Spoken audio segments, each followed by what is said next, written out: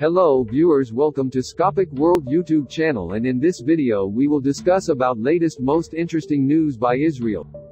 Israel on Sunday announced it would permit Israeli citizens to travel to Saudi Arabia for the first time, under certain conditions.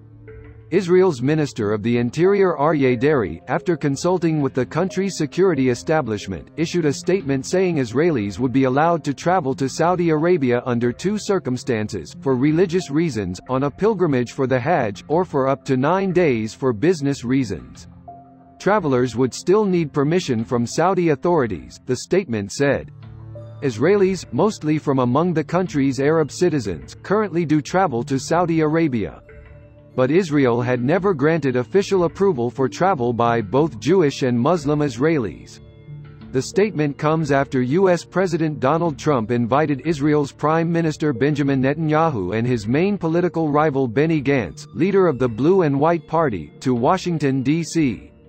The Israeli leaders are set to hear details of the White House's long-delayed peace plan ahead of an Israeli election in March, the third in less than a year.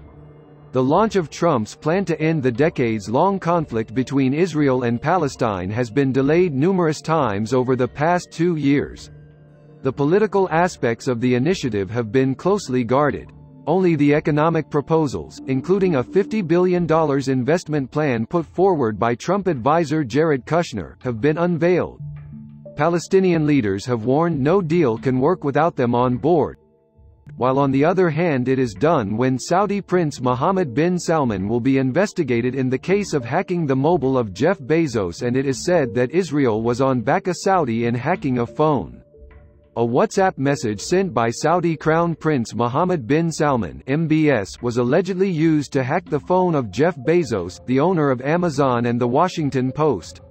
While Riyadh has denied the charge, the alleged hacking has attracted extra scrutiny as it occurred while Saudi Arabia was supposedly investigating the killing of Jamal Khashoggi, a Washington Post columnist whose murder by a Saudi hit squad has been widely linked to MBS. Now, the same UN players who investigated Khashoggi's killing have called for an immediate investigation into the hacking, and if it was used to extort Bezos. Thanks for watching the video, and if you like the video then, like, share and subscribe our channel for more videos.